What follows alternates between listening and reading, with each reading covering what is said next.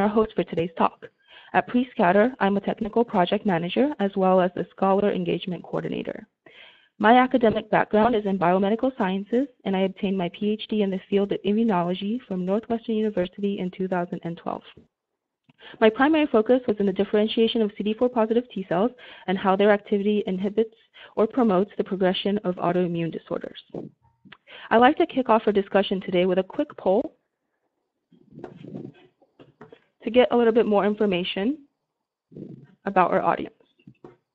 So just take a few minutes and select the category that best suits your role at the moment.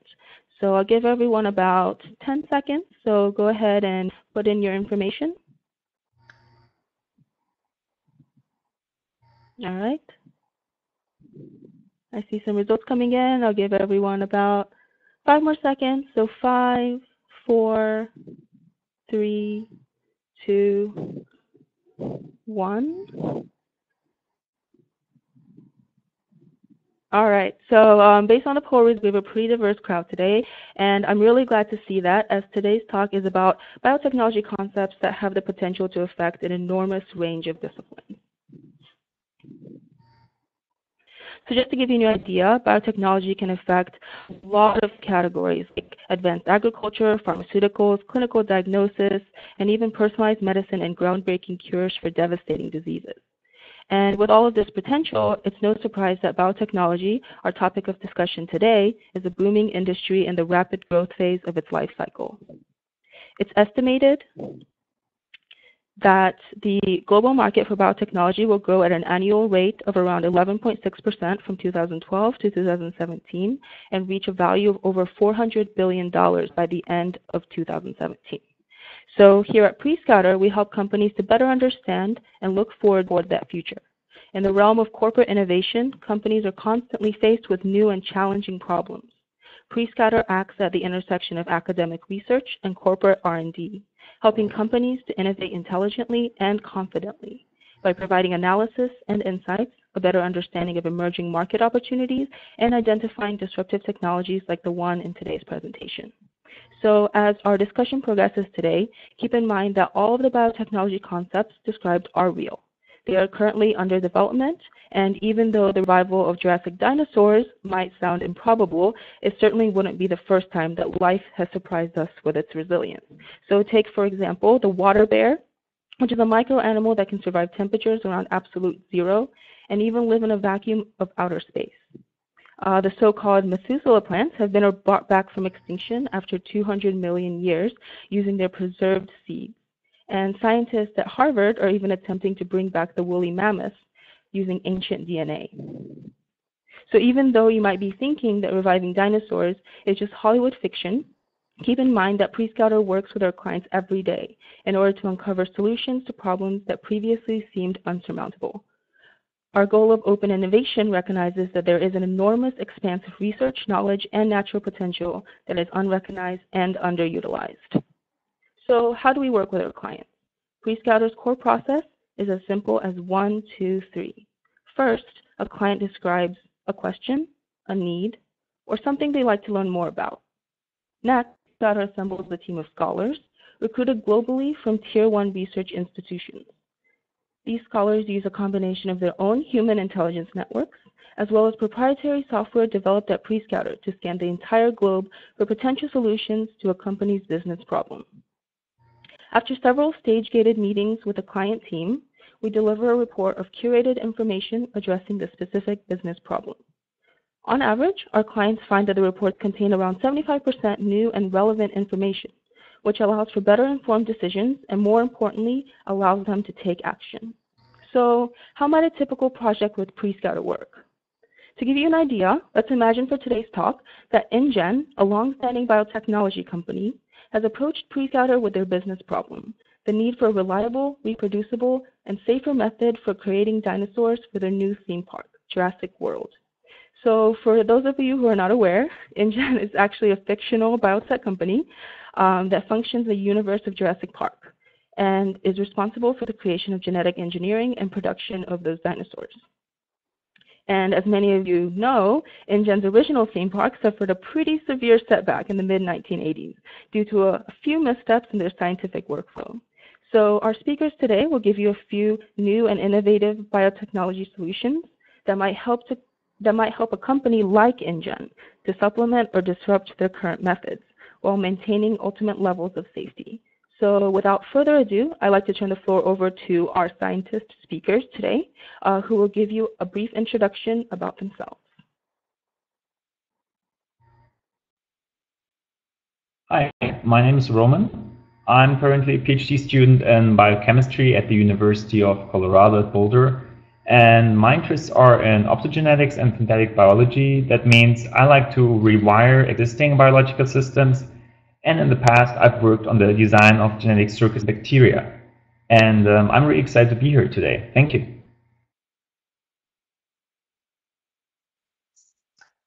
Hi, my name is Hannadi Youssef. I received my PhD at UC Berkeley in molecular and cell biology, where my thesis focused on adult neural and muscle stem cells and their role in aging. I'm currently a postdoctoral fellow at Stanford, where I study the neurobiology of aging and neurodegeneration. I'm very interested in de-extinction technologies, and I'm excited today to discuss the biotechnology behind resurrecting dinosaurs with everyone. Thanks.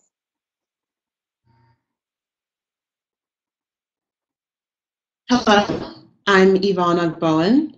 I am a graduate of the Neuroscience Doctoral Program at Emory University, where I studied drug addiction and the neurobiology of exercise, where I used preclinical models to understand how exercise could be used as a therapy.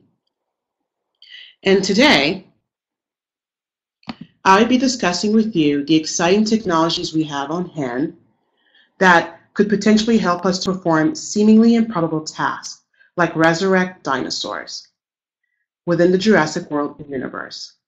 Would the techniques from the movies really work? Or are there better methods being developed by real-life scientists that could do a better job of creating a dinosaur? Let's begin with the concept that everyone is familiar with from the original movie, the revival of dinosaurs from preserved ancient DNA.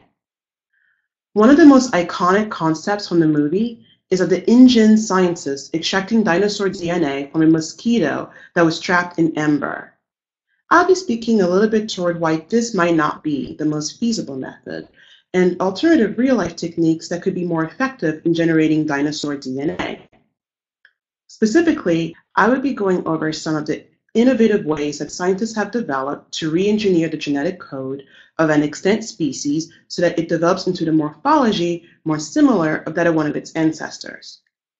The potential of this method is that if refined, we could use this approach to edit genetic sequences of a living organism so that it could develop into a dinosaur. As Aki mentioned earlier with the revival of the Methuselah plant, the success of creating previously extinct organisms has reignited the idea of reviving dinosaurs. However, it remains an elusive goal because of the technical challenges that precede it. De-extinction cannot yet be achieved because we can't revive dinosaurs through traditional cloning or splicing practices. All DNA degrades by 6.8 million years, about 1/10 of the time that dinosaurs have been extinct. The lack of a genetic blueprint for dinosaurs or of closely related species into which to place their DNA means that recreating dinosaurs or even dinosaur-like hybrids has long been far out of human reach. One way we could surmount this challenge would be to bring back dinosaurs by modifying bird DNA. But how could this be done? As it turns out, birds are the modern-day descendants of dinosaurs. Their morphology and, more importantly, their DNA share many characteristics with reptiles.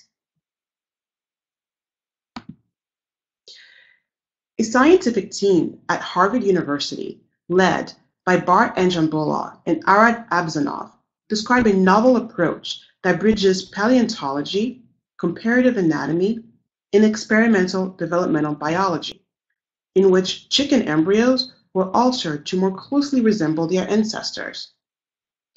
Here I will describe the process in which the proteins in the signaling pathways that promote beak formation in chicken embryos were edited to develop into a snout. The authors did this by first examining the embryonic development of the twin bones, the premaxilla, that forms the beak in birds and snout in other species. They examined the premaxilla across 6 different species. In Figure A, we can see that the reptiles express short, paired premaxilla, and that birds express one long, singular premaxilla, which contributes to the dorsal portion of the beak.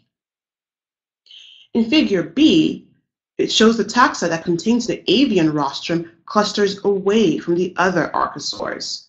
Here we can see that in birds, the twin premaxilla bones fused and grew longer into a singular structure to form the beak. This unique feature distinguishes this clade away from the other species. And finally, in Figure C, Figure C shows how major evolutionary transitions structures such as wings, feathers, and beaks contributed to the differentiation and evolutionary development of birds. Next, the researchers look at the differential expression of the genes that contribute to the formation of the premaxilla. They examined the candidate gene expression domain in the embryonic phase, analyzed the beak formation in the embryos of chickens, emus, alligators, and turtles. They found that the genes that were critical for the formation of the premaxilla are the genes for fibroblast growth factor 8 and LEF1 in the frontonasal ectodermal zone. In Figure A, the expression pattern of FGF8 and LEF1 in adult skeletal phenotypes in reptiles reveals an ancestral paired gene expression preceding small paired premaxilla in turtles and alligators. In contrast, the gene expression in birds promotes an elongated and fused premaxilla as seen in the chicken and the emu. Here you can see the genes contributed to the fused premaxilla in the chicken and the emu, compared to the short and distinct premaxilla pairs in alligators and turtles. Figure B shows the phylogeny of facial patterning gene expression and inferred ancestral states. Note how the genes are polarized in all the other species except in birds, where the genes are expressed more continuously. The unique gene expression zone of the 2 different facial developmental genes early in development was identified solely in the avian species. FGF8 and LEF1 were identified in the frontonasal prominence in the middle of the face of the embryos, also known as the frontonasal ectodermal zone.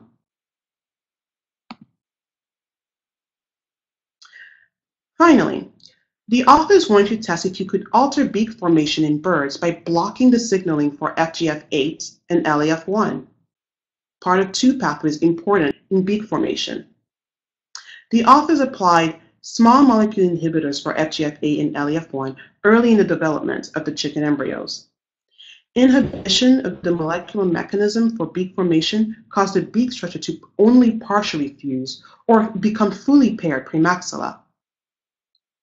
The premaxilla reverted to the palatine bone on the roof of the mouth, resembling the ancestral morphology.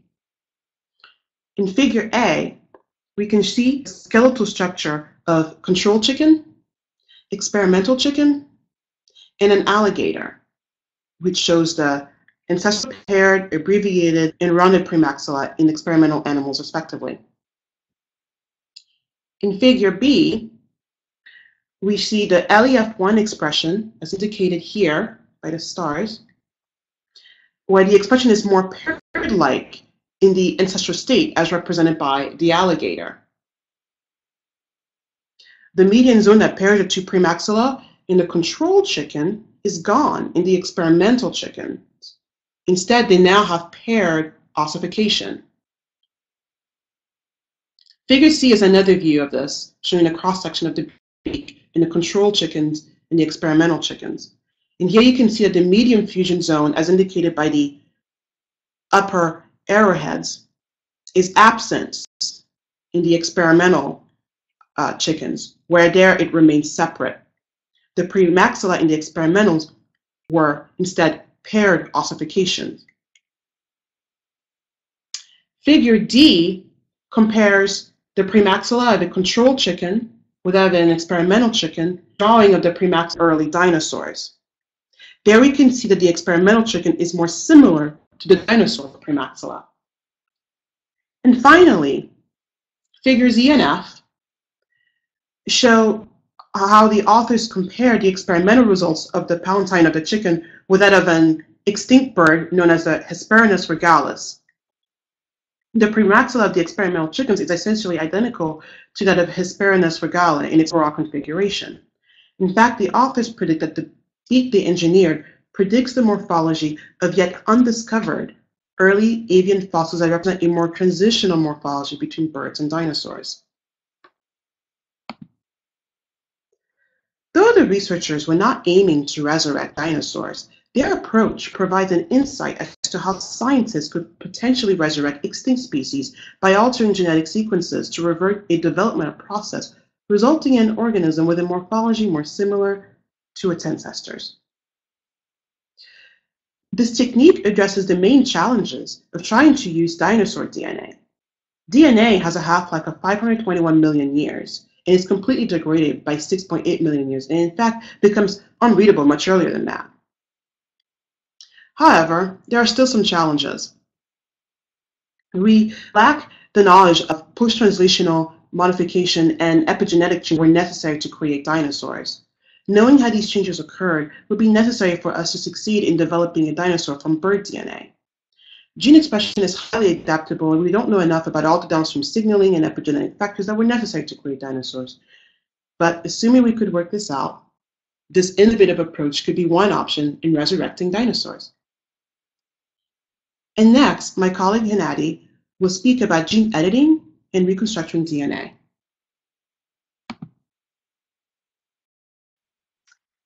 Thanks, Yvonne. So as Yvonne described, because DNA has years, a tenth the time dinosaurs have been extinct, there's no known remaining DNA. However, more realistically, genome editing can be used to de-evolve bird species to dinosaurs.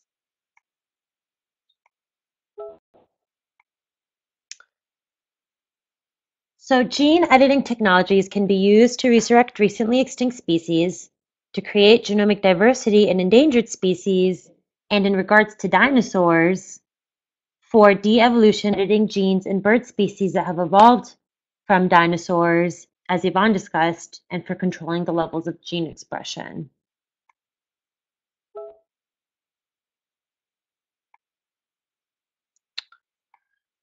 Gene editing technologies take advantage of endogenous DNA repair machinery. There are two mechanisms by which DNA is repaired following a double-strand break, which can be depicted in part A of the image shown: non-homologous end joining and homology-directed repair.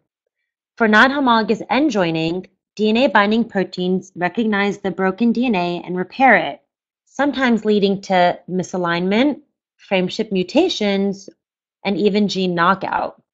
Alternatively, and preferably, homology-directed repair utilizes genomic recombination with homology arms on an exogenous repair template, which recognizes the damaged DNA through complementary base pair binding, resulting in precise repair. Biologists and bioengineers have taken advantage of homologous-directed recombination to develop methods for precise editing at specific locations in the genome. Homologous recombination-mediated targeting has facilitated the generation of transgenic animal models, where certain genes are knocked in or out by manipulation of germline-competent stem cells, dramatically advancing many areas of biological research.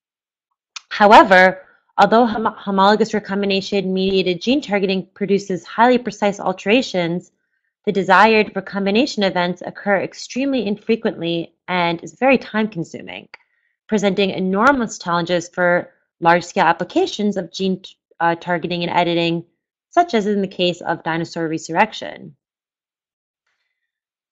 Other methods for introducing genetic alterations, such as the use of gene delivery viral vectors, modified viruses, which are modified viruses used to deliver genes into the genome, can result in random insertion, known as integration, of an introduced gene into the genome, possibly resulting in cancer.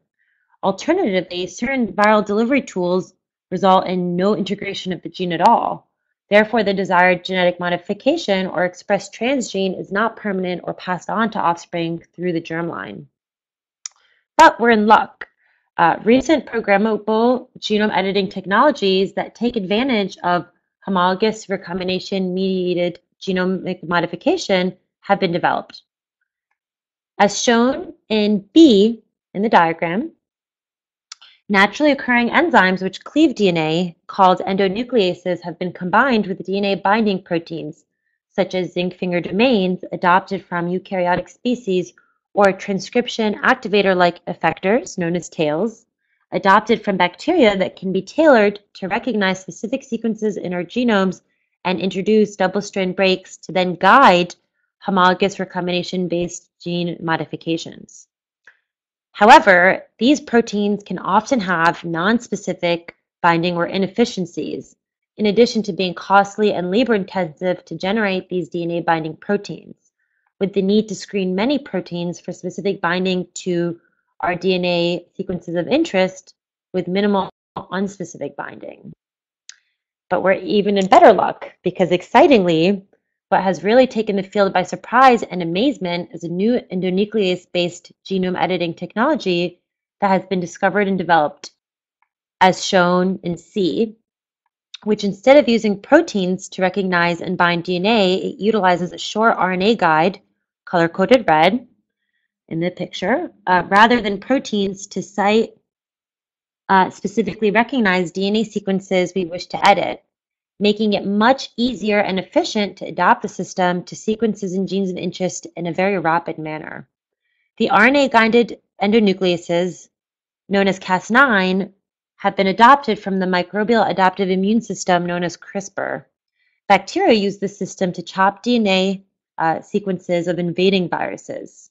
Scientists have adopted the system to instead introduce cuts in specific sequences we would then like modified.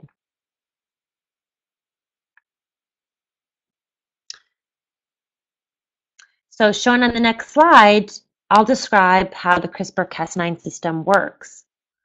As shown on the left, Cas9 enzyme in blue is attached to the RNA through a single guide RNA sequence, shown in green, and is directed to a specific sequence in genomic DNA by another RNA guide, shown in orange, which is tailored to each specific desired genome modification and recognizes the genetic sequence through complementary binding. A protospacer adjacent motif, PAM, which is shown here in red, flanks the 3' end of the DNA target site and directs where the Cas9 nuclease cleaves the DNA target sequence. For those interested in some more detail, the image on the right describes in stepwise fashion the mechanism of CRISPR-mediated genome modification.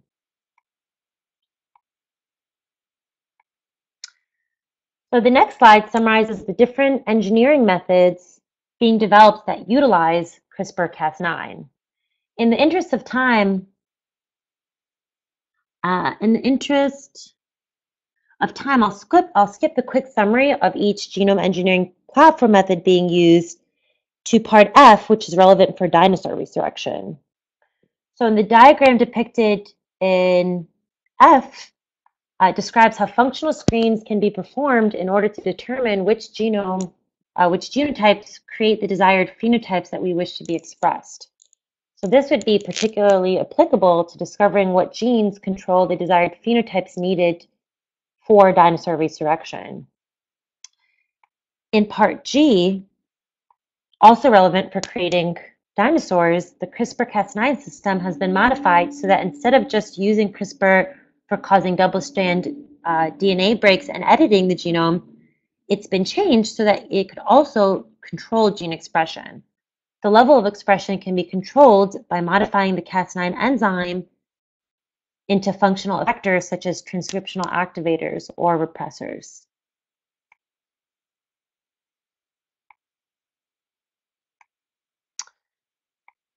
So the next slide summarizes the different engineering methods being developed that utilize CRISPR-Cas9.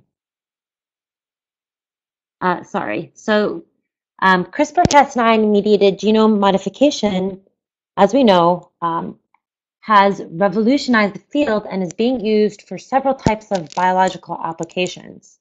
So in terms of the real-world applications, as shown on this slide, the circular image on the left summarizes what these are. So these include for using the system for gene therapy for curing genetic diseases, for cell line modification and development of animal models for basic research, for introducing genetic variation in endangered species to increase health of offspring and chances of survival, as well as for enhancing biofuel production pathways in industrially relevant organisms and creating infection-resistant crops. In the case of de-extinction, editing the genomes of closely related living species potentially can be done so that the offspring of these closely related species resemble the extinct species, or by editing the preserved genomes of these recently extinct species to be fully intact and fertilizing them in the similar living species. So, for example, as shown on the right, the passenger pigeon can be created from a pigeon or the Pyrenean ibex from goats. It's within our reach to bring back these animals because of strong similarities to existing living species.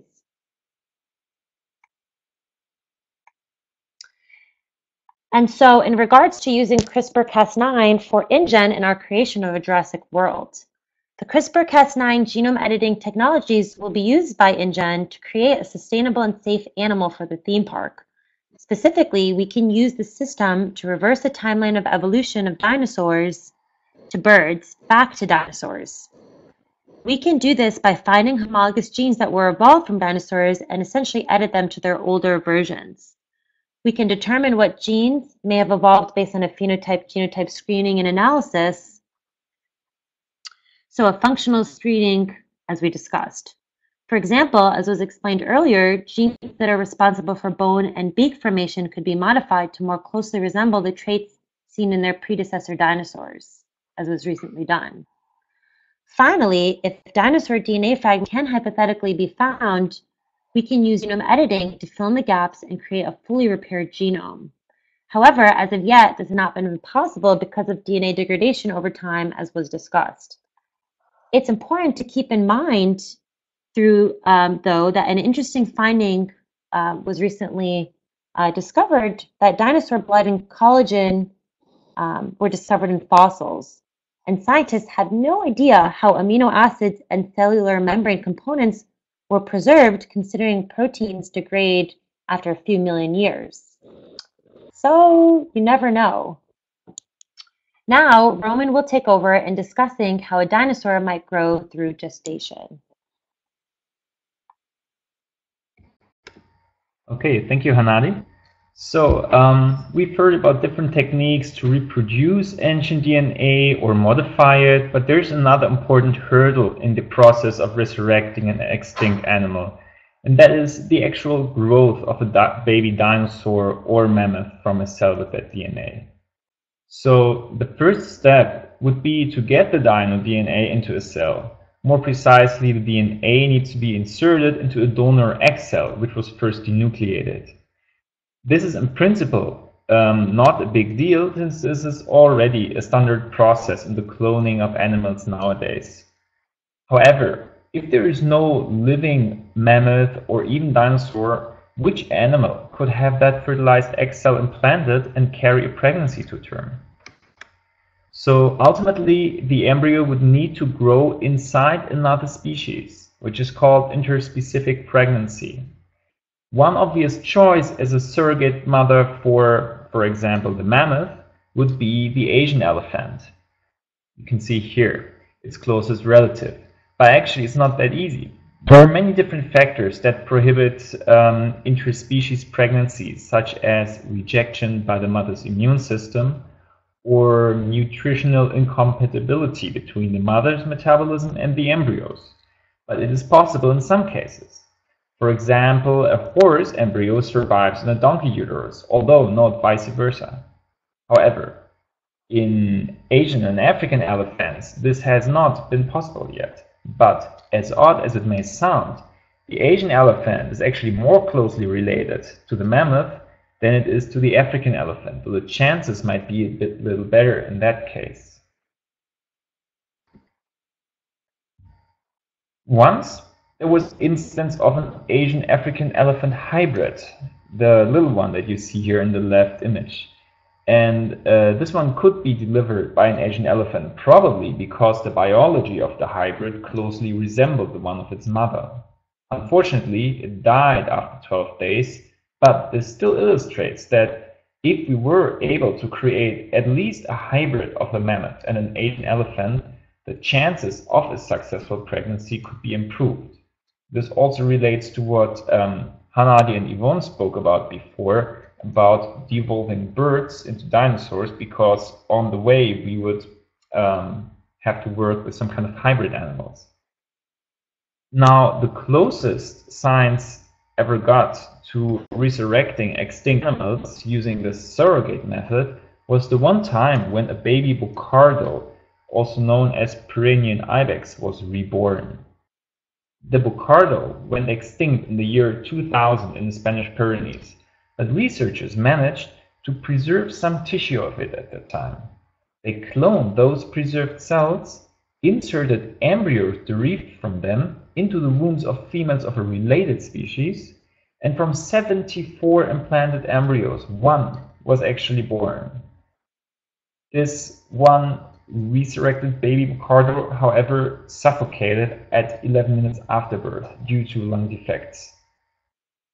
Now, considering that the bucardo DNA was only some years old and the mother belonged to a closely related species, resurrecting dinosaurs in, say, bird eggs does seem like an overly ambitious idea. After all, the dinosaurs and birds diverged in evolution about 150 million years ago, so they are not quite relatives from today's point of view. Now, there is another alternative, a new technology that comes from an in vitro fertilization clinic at Cornell University. The researchers Liu, Spandorfer, and others have developed a so-called endometrial co-culture method. They isolate cells from the uterus of the potential mother, seed these cells on a biodegradable scaffold, and make these cells grow into a womb-like tissue. Then the fertilized egg cell is planted on the artificial womb and allowed to develop into an embryo outside of the mother's womb. Until now, the embryos cannot develop outside until the very end, but the research groups at Cornell are actually working on this in mice. So if we could create an artificial uterus with this technology from dinosaurs' DNA, it could sort of grow in its own womb. And this technology would not only allow us to circumvent the rejection by the mother's immune system, we could also very precisely control the chemical composition of the embryo's environment, because we have direct access to it, and thereby fine-tune it to the dinosaur's needs. Okay, so now what happens if we actually manage to grow a fully sized dinosaur? Those of you who have seen Jurassic Park are probably wondering about how to control these creatures when they are roaming a reserve. In a scenario where we only have a very few valuable creatures, one approach could be optogenetics. So, this very popular method requires making some genetic changes to your organism of interest, but that would be a minor effort compared to reconstructing an entire dinosaur genome and could sort of be done in the process. The principle is to take a gene that originally makes microscopic algae light sensitive. This gene leads to the production of a light sensitive channel that creates a small electrical signal if it absorbs light. Researchers have managed to transfer that gene into neurons or nerve cells in all kinds of animals and make their neurons respond to light. As a result, we can now control the neuronal activity of animals with lasers in a very precise and harmless manner. In other words, we can control the brain activity. So, to get the light into the animals, or in our case dinosaurs, skulls, a small opening has to be made in the skull, and either a fiber optics cable is connected to the skull or a tiny implant is used, which can actually be remote controlled. You can see it here on the right. This method has already been used to control the behavior of many different animals such as mice, insects, worms, monkeys, and others. So there are theoretically no reasons why it could not be used in dinosaurs. With this method, it was possible to make the animals walk in circles, make them freeze in motion, or even change their memory. So this way, you could basically remote control your T-Rex from your laptop. Very different kind of problem arises from large populations of animals, such as, say, a mammoth herd. You cannot perform surgery on hundreds of animals in a feasible manner. And to be honest, there is no existing bioengineering technology that can give humans 100% control over large populations. This is actually a real concern nowadays if you think about controlling, for example, the spread of genetically modified plants. So there are ways to genetically modify organisms that we have some control over them. And one of those methods is the so-called toxin-antitoxin switch. In this case, the organisms are genetically modified so that they continuously produce a toxin and an antitoxin at the same time, which both neutralize each other. But if the organism comes into contact with a certain predefined substance, that means by us predefined, it stops to produce antitoxin and effectively poisons itself and dies. However, there is a big problem with this approach, because it can always happen that an individual mutates and evolves, which means it loses the toxin gene and becomes immune. That would be the natural course of evolution, and it's very difficult to avoid that. Now, a different approach relies on making the animal dependent on a supplement. In the first Jurassic Park movie, the dinosaurs were genetically modified to be dependent on lysine, an amino acid that is usually non-essential. Actually, that was not the best idea, as you know from the movie, because lysine can be found in about every organism on Earth. It's abundant and it's not difficult to just find and eat it in the wild. And again, there is the risk of mutation. But the research group of George Church at Harvard has taken this approach a little further, and they have vastly re-engineered bacteria to be dependent on the amino acid biphenylaniline, depicted here on the right. This substance is absolutely absent in the wild, and the genetic changes introduced to make the bacteria dependent on it are so tremendous that it is extremely unlikely that any organism would lose all of those changes simultaneously. So on the graph, you see the so-called evolutionary escape and the different changes that were introduced in the bacteria. And what you can see is that if only 3 genes were changed to be dependent on the synthetic substance, the escape frequency, and that is the ability of the bacteria to escape that genetic restriction, this escape frequency became absolutely undetectable. So that is a huge leap in restricting the spread of GMOs. Admittedly, it would be a huge effort to re-engineer any organism in this way that's a little more complex than bacteria, but it is the best we can do at the moment.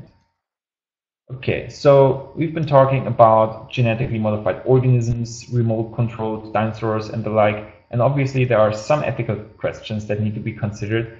And for this, I'd like to hand over to Hanadi now. Thank you. Thanks, Roman. So while there is much excitement over the idea of de-extinction and bringing back extinct species from the dead, there are also many critics of this. The biggest worry and criticism is the fact that there are already many thousands of species alive that are endangered, and so many critics believe that resurrecting dinosaurs would be a waste of our resources.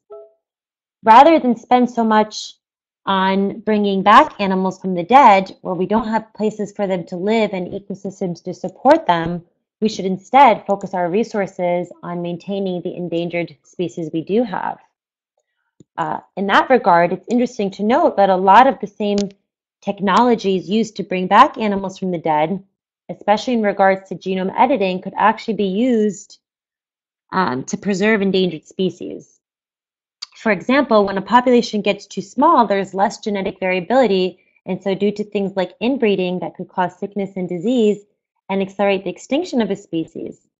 However, with genome editing, we could reintroduce genetic variability into surviving animals and enhance their ability to propagate and live well in an ever-changing ecosystem.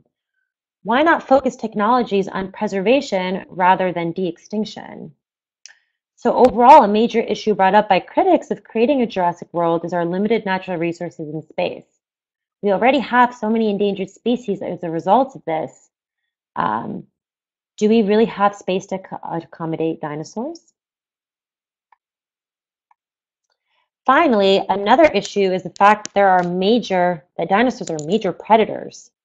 So the question that we all fear, and as we saw in Jurassic Park, is if dinosaurs come into being, even if we try our best to control them through certain switches, such as Roman described, at the end of the day, who will be at the top of the food chain?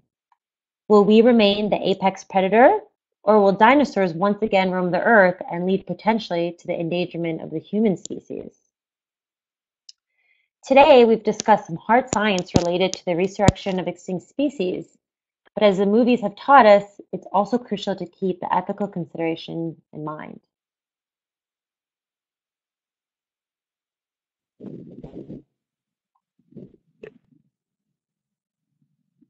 Thank you so much, Yvonne, Roman, and Hanadi. So I'm sure that many of you came into this talk thinking that biotechnology associated with reviving dinosaurs would only exist in Hollywood movies. But our speakers have presented today some real-life science that is poised to disrupt and change the future of a variety of markets, including biopharma and medicine. And I hope that you've also gotten an idea of how Prescouter can work with not only fictional clients like InGen, but also real-life companies, by identifying disruptive technologies capable of addressing business problems that might at first seem unsurmountable. So if you have any questions about Prescouter or the Prescouter process, please send an email to me at aueda@prescouter.com and visit us on the web at www.prescouter.com. And with that, I'd like to open the floor up to questions. Roman, we did have a question come in during your talk about gestation. So the question was, the gestation examples were all for placental mammals. How would this compare for oviparous reptiles? Yeah, that's a good question. And I'm aware that I spoke very little about reptiles or oviparous animals, because unfortunately the main research that has been done in that area until today has only been for placental animals, or more generally speaking mammals, and that is basically the point why there was very little hard data available to talk about these things. So if you think about the interspecific pregnancy part, I guess that could be easily translated to reptiles, because the process would be more or less the same. It would just be more laborious research necessary. Talking about the artificial womb, now that is very specific for mammals, that is true. However, the idea of recreating the embryo's environment outside of the mother's body is more or less the same. And I imagine that it might actually be easier to do this for oviparous reptiles, because they already grow in eggs and are a bit more, well, it would be a little less in vivo technique. So it might be easier to recreate this environment in the laboratory, because it's more isolated from the mother's body. I hope that answered your question. Thank you. Thanks so much, Roman. We had another question come in. So Yvonne, there was a question come in about your gene suppression technique. So other than birds, for example, what other animals could be brought back using those gene suppression techniques? For example, could we bring back saber-toothed tigers by editing the genome of tigers? Yvonne, do you want to take that question? Yeah, those are actually very good questions. People have asked this question already, and most likely it would be a species that's hasn't been as extinct for quite as long as dinosaurs. More realistically, probably the passenger pigeon, since there are still some closely related relatives of it that are alive. And another likely candidate might be the auroch, which is a prehistoric cattle that settlers from India and Eurasia domesticated. And some of the modern day cattle, the DNA from the modern day kind of similar enough to that one that it's possible these technologies could at least be used to attempt to bring those two back. And another one that was brought up also was the gastric brooding frog. What was the other part action? Great, thank you so much, Yvonne. Hanadi, there was a question that came in regarding your genome editing techniques, the CRISPR and Cas9. Can you describe how the CRISPR-Cas9 can be used to confer those genotypes that allow for the desired dinosaur phenotype?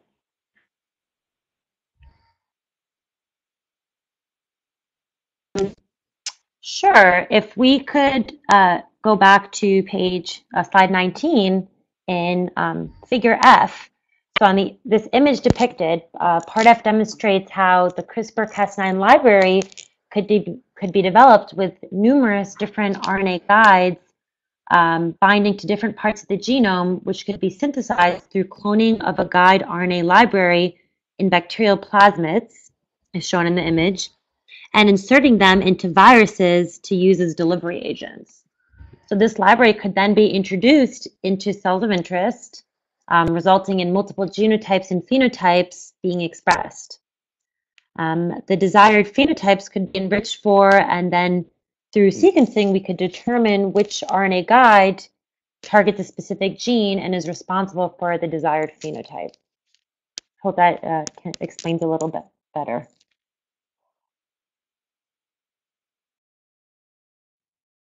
Great, thanks, Anadi. Actually, there was another question that came in about the Cas9 CRISPR system.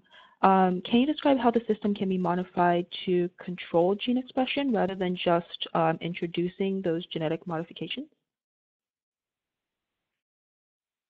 Yeah, sure.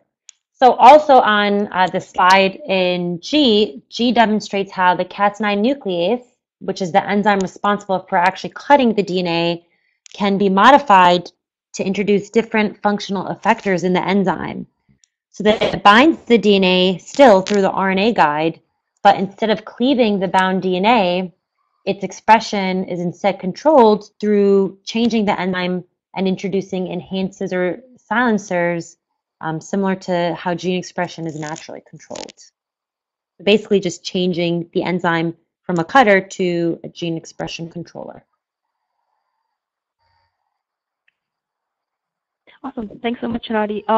So Yvonne, there was a question that came in regarding your manipulation or your talk on the manipulation of the birds to de-extinct them toward dinosaurs. The question was the chicken whose beak structure was changed allowed to be born, or was it done inside the egg? If it was allowed to be born, did the change in the beak structure change the ability to breathe? So all of this was done inside the egg. They opened up the egg in order to do the manipulation, but the chicken was not allowed to be born. It was a terminal procedure. So this was just looking at morphology, not function.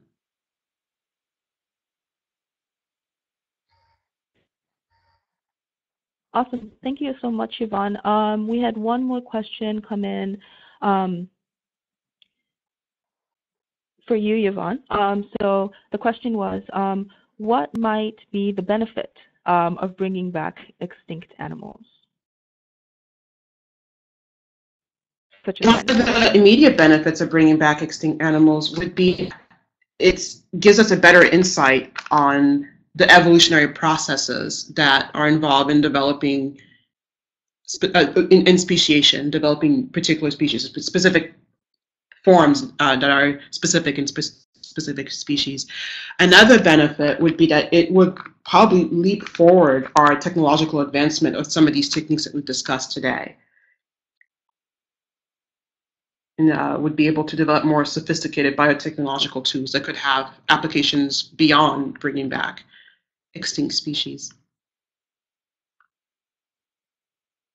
Thanks so much, Yvonne. Hanadi, there was one question about the time that it would take in order to actually bring back dinosaurs using the methods that were described today. So the question was, how long would it take to resurrect dinosaurs if de-evolution were being used today? Okay, I can answer to the best of my knowledge. I believe it would take many generations of de-evolution, potentially hundreds of years, though it will be much quicker than the natural evolution process because we're guiding it and doing directed rounds of de-evolution and selection. But it definitely won't happen overnight, for sure.